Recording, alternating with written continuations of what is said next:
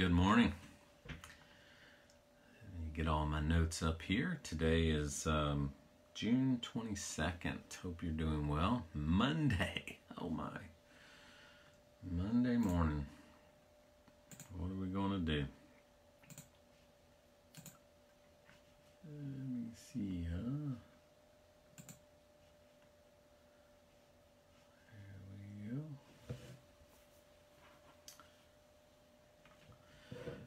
All right, today we're going to pick up in Acts chapter 8, verse number 26. Chapter 8, verse number 26. Philip and the Ethiopian Eunuch. Good morning, my brother. Hope you're doing well. Hope you had a good Father's Day. I did. Janet and I were celebrating two things this weekend. We had her birthday Saturday.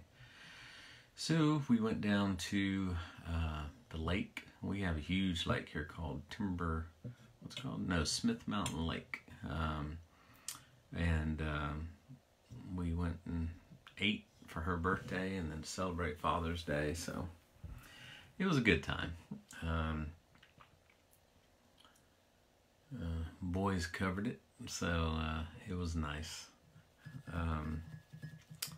Let's see. Last time we were together, like I said, we finished up verse when he was dealing with Simon the sorcerer. And you remember in 8:22, he said, "But Peter said unto him, Thy money perish with thee, because thou hast thought that the gift of God may be purchased with money. Thou hast neither part nor lot in this matter, for thy heart is not right in the sight of God. Repent therefore of this thy wickedness, and pray God, if perhaps the thought of thine heart may be forgiven thee. For I perceive that thou art in the gall of bitterness and in the bond of iniquity." So I don't believe Simon was truly repentant. I don't think his heart was changed, if you will. He was trying to commit simony, the purchasing of an office, specifically the apostolic office. So I don't buy that he was truly converted. And we also mentioned that historically Justin Martyr, Irenaeus, Hippolytus, some attribute, either call him a Gnostic, meaning he became a Gnostic, or even attribute the founding of Gnosticism to him. Gnosticism, Gnostic meaning having knowledge, super knowledge more than superior knowledge, if you will. In other words, very heady, which I think some today tend to think they have this superior knowledge. They've been enlightened. I'm humored when I listen to especially those of the, I guess they're guilty on both extremes. The covenant folks, they just kind of think all of a sudden they've learned something new. It's not new. It's been around a long time. That Reformation theology has been around a long time. But yet they think they've discovered something new. It's kind of like kids in clothes. They wear certain clothes and they act like mom and dad doesn't know what they're talking about. Just stick it in the closet long enough, it'll come back around. There's nothing new under the sun. I think that pertains to theology too, in many ways. And then on the other side, I think the Pentecostal side, they can be guilty of that as well, thinking they have a superior knowledge, because they operate in the Spirit, and things like that. I guess we can all be guilty of it if we're not careful. But that was the basic premise of Gnosticism. It was very heady. And so Simon may or may not have been the founder, but he was accused of being a Gnostic. So he actually ended up becoming an enemy of Christianity, not a friend. And then answered Simon in chapter 8, verse 24, and said, Pray ye to the Lord for me, that none of these things which ye have spoken come upon me. And they, when they had testified and preached the word of the Lord, returned to Jerusalem and preached the gospel in many villages of the Samaritans. And of course, we talked about who the Samaritans were and what they believed. They were Jewish, and how they ended up where they were and believing what they believed. And then in verse number 26, new territory, Acts 8:26, and the angel of the Lord spake unto Philip, saying, Arise and go toward the south into the way that goeth down from Jerusalem unto Gaza, which is desert. So Philip is now instructed to go down from Jerusalem to Gaza. Of course, the text does not indicate that he was given any justification or that he was given any reason. He was just told to go. In the military, we'd always say who, what, when, where, and a good Marine never asks why. You just do what you're told. So, in many ways, in our following the Lord, we don't always know why. We just do what the Lord tells us to do. He doesn't promise to reveal the whys of every situation. That's walking by faith. It's just like Abraham. Sell everything that you have, leave your kindred, and go to a place that I will show you. Which means he didn't show him before he left.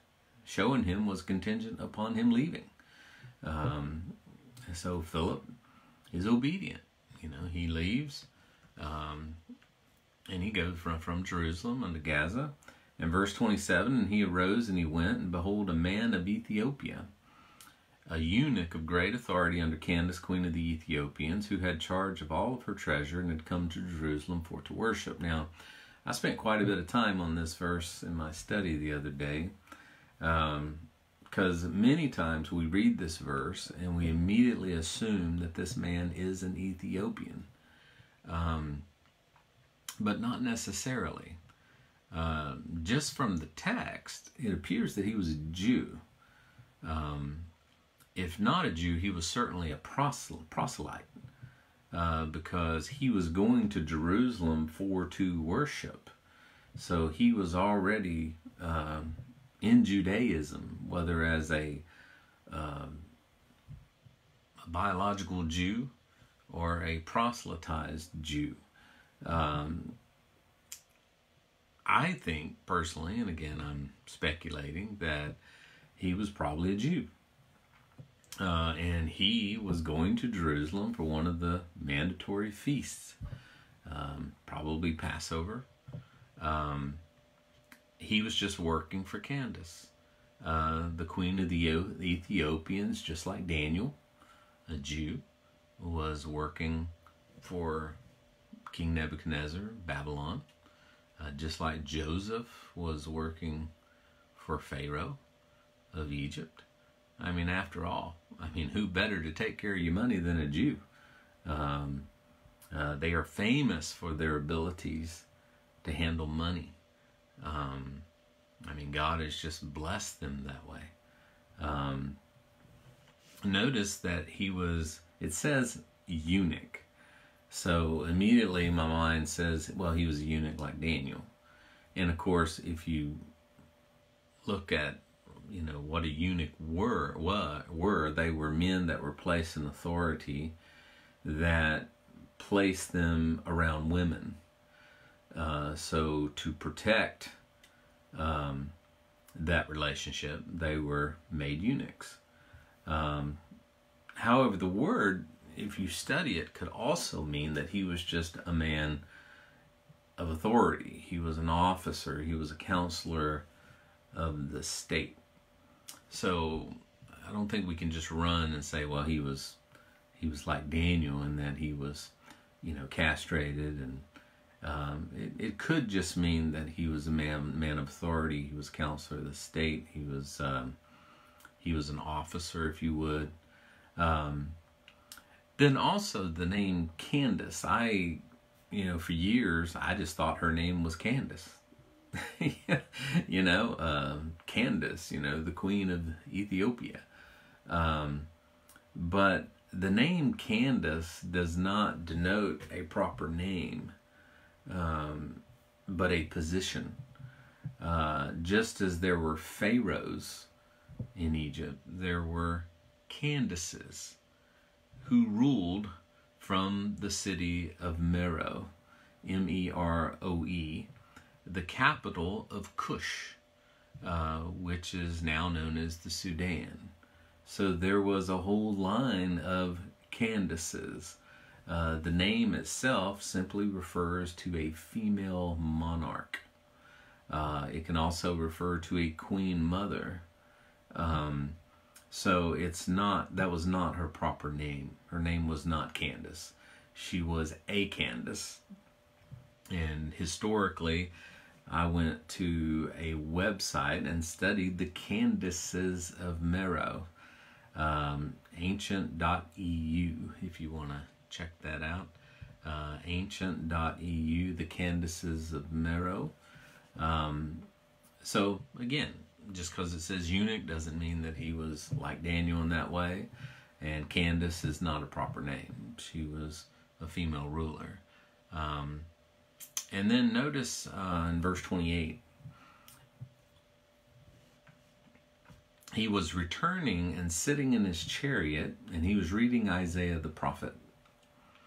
Then the Spirit said unto Philip, Go near and join thyself to his chariot. And Philip ran thither to him and heard him read the prophet Isaiah. So he was obviously within earshot.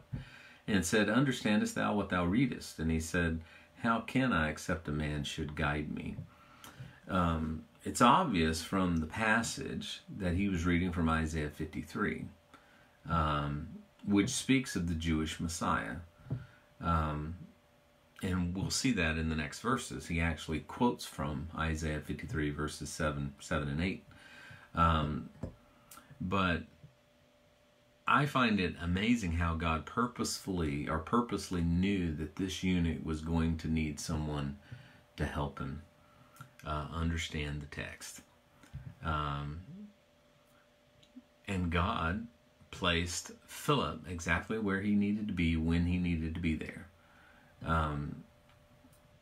That's another reason I believe that we need to be students of Scripture, so that we can be there for those who are curious, those who have questions.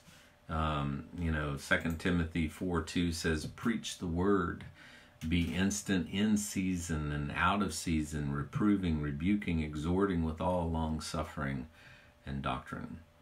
So we need to know the Word of God, and it's sad. It's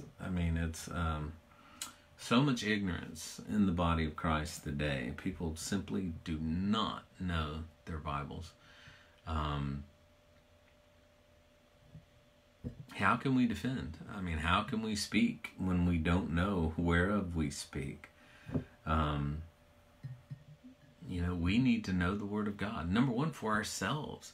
I tell young people, it's not enough to know what you believe, because most of us believe what we believe because someone told us that's what we needed to believe. Especially young minds. They're so shaped by authority figures. Why do you believe that? Well, that's what I was told. That's what the professor told me. That's what my parents. At some point, it's going to have to become your faith, not their faith. At some point, you're going to have to not only believe it, but you're going to have to know why you believe it. You're going to need to be able to point to Scripture. And if you can't point to Scripture, then you're into preference now. We need to know what we believe, and we need to know why we believe it. And then look at verse 31b. And he answered Philip that he would come up and sit with him. The place of the scripture which he read was this: He was led as a sheep to the slaughter. So he's quoting Isaiah 53, 7 through 8. And like a lamb dumb before his shearer, so he opened not his mouth. And in his humiliation his judgment was taken away. And who shall declare his generation? For his life was taken from the earth. And the eunuch answered Philip and said, I pray thee, of whom speaketh the prophet this? Of himself or some other man? So the guy was curious. He had just come back from Jerusalem. He had obviously heard about Jesus. He had obviously, his fame, I'm sure, went abroad. And he wanted to know, maybe he was toying. Was that the man? Was he the one that fulfilled this? Or maybe he was just reading that portion of Scripture and was curious who it was talking about. We don't know. But I would assume if he was a religious man that was going back and forth from Jerusalem, he was very aware of who Jesus was and who he claimed to be and who people said he was. So he wanted to know, what's the interpretation of the verses? He certainly seemed to have his suspicions. I wonder how many in the church today could answer this question if it was posed to them. Who was Jesus? I've been in small towns in Mexico and Guatemala and walked in and said, do you know Jesus? And they tell me, yeah, Jesus lives, down the street, They don't know who Jesus Christ is. Can we explain it to them? Most Americans don't know who Jesus Christ was. They've heard of him. They've heard about him, but they don't know him. Most Christians. I'm shocked that I actually stand in churches, and sometimes I just do it for shock value alone, and say emphatically that Jesus was God. And you'd be surprised at how many people kind of blink a few times, and we just do not teach the doctrine of God. We do not teach the deity of Christ direct anymore in our churches. We allude to things. We don't teach doctrine in our churches anymore at all. Some of the best messages that I preach, even when I go travel, is doctrine. The doctrine of soteriology, the doctrine of bibliology. Tremendous amounts of ignorance in this regard. And, you can blame the preachers, but you can also blame the people. They simply are not interested. They don't care. They do not have an appetite for the things of God. We, like no generation before, can just turn on a computer and find out anything we want to. And they have absolutely zero appetite to study the Word of God. They can quote crazy stuff that has no relevance whatsoever, but they just do not have an appetite to study the Word of God. Every Bible study that I have ever started, and I'm serious, and I've started a lot of them, it'll start out with a group, and then it'll spike, and all of a sudden we've got, this huge group, man, and then it starts to decline. Why? Because they lose the appetite for it. It's no longer convenient. They don't want to think. They don't want to be challenged. They want to hear their opinion coming out of your mouth. And as soon as they no longer hear their opinion coming out of your mouth, they lose interest.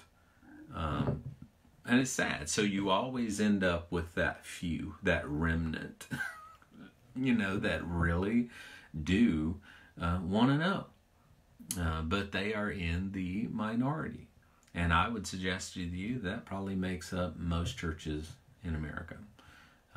They're just not, they're not inquisitive.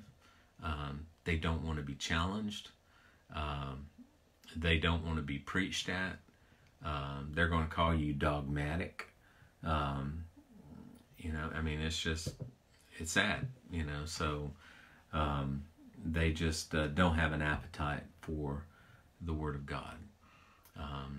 I love it, man. I love to listen to one thing, and, I know I listen to guys that I can tell as he's starting the message, he and I are not on the same sheet of music, because he starts pulling scriptures out of the Gospels. He starts pulling this to build his case, and I know where he's going, but still, I'm a learner. I want to know where he's going, and more importantly, I want to know why he's going that way. Until I can figure out why he's going that way, and again, I may not agree with him. Now, if he's preaching heresy, that's a different story. But there's legitimate, good men that have disagreements. And I've found, and I'll close with this, as I have started to rightly divide, I'm in the minority, because right division is definitely in the minority. But that doesn't mean I write off other brothers and sisters in Christ just because we have a disagreement in regards to that. Whether you believe the church started in Acts 2 or Acts 8 or Acts 9 or Acts 13 or Acts 28, that doesn't make you a heretic. It just means we have a disagreement as to where it actually started. Now, it does affect our doctrine. No doubt it's going to affect the way you interpret the rest of the Bible. It's going to affect, where you land on the Hebrew epistles. It's going to affect how you see the book of Revelation, the book of Hebrews, the book of James. Yeah, I mean, it has consequences. But I'm still inquisitive. I want to know. I'm listening to Michael, what's his name again? Pierce. Michael Pearl. I'm listening to him, and already I see things that, no, I probably don't go that way. But hey, you know what? That guy's been around a while. He's got a gray beard. I want to hear what he thinks, and I want to know why he thinks it, because it may alter what I've always believed. Randy White talks about questioning the assumptions, and we assume too much in the church. We just assume it because that's what we were taught. So, anyway, just my thoughts for the day. Let's see, we got down to verse 34. So tomorrow, we'll keep going. God bless you, man. Hope you have a great day. Remember, God loves you, wants best for you, working all things out for your good. God bless you.